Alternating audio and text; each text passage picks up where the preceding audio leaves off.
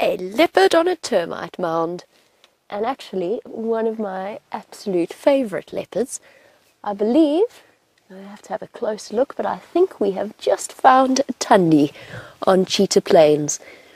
The oldest daughter, the twin sister of Shadow, and the oldest daughter of Karula, the queen that James and Herbert are searching for. Hello, girl. And we actually have Andrew to thank for this, because he said to me there were female leopard tracks coming up from Annette's, which is south of Cheetah Plains, towards Juma Dam. And lo and behold, here we have Tundi on a termite mound. And I'm very happy that she moved, because if she hadn't moved, I wouldn't have spotted her. Hello, big girl. It's amazing, you can so see the resemblance between Tundi, Shadow and Karula. Isn't she just stunning in this morning light? She's either got a very full belly or she's pregnant, which is something we spoke about before. This looks like a combination of the two. We saw her a couple of weeks ago around the Mulwanini, and we speculated that she might be pregnant. Looking at her now, it's hard to tell. Let's just wait for her to move forward a little bit. But she has had a meal recently. That full belly is not just, if she is pregnant, it's not just cubs.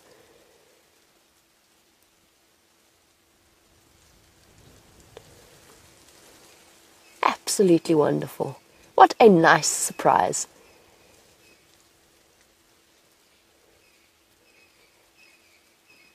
Now, for those of you who are new to Safari Live and our different leopard characters, to see a leopard perched on the top of a termite mound like this is actually a very common occurrence. That's because it provides them with a perfect vantage point. They can scope out the area before they go wandering through. The predator's eyesight is actually relatively good.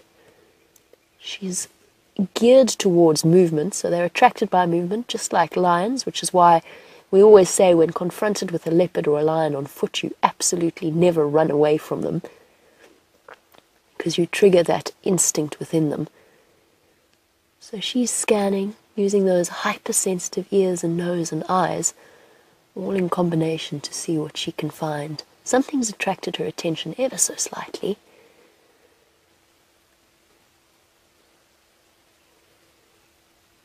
Isn't this just an incredible view? Here you go, the 3-spot pattern on her left-hand side. I think, unless I'm wrong, I think Tundi's 3-3. I never remember the spot patterns, to be completely honest with you. I usually just recognize the leopard just from looking at them and their general shape and face. 3, what have we got there? 3-3. What I'm talking about is the top row of spots on their nose, their whisker spots.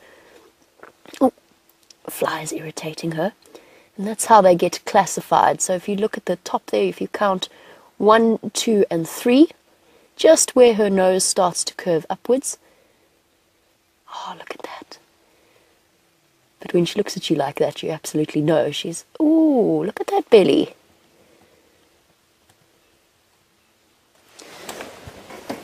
That looks like a pregnant belly to me too. That looks like a very pregnant belly. It's right at the back. Isn't she just glorious in this dappled morning light? What a pleasant surprise. Lovely way to start off a morning. Definitely made the chilly drive to Cheetah Plains 100% worth it.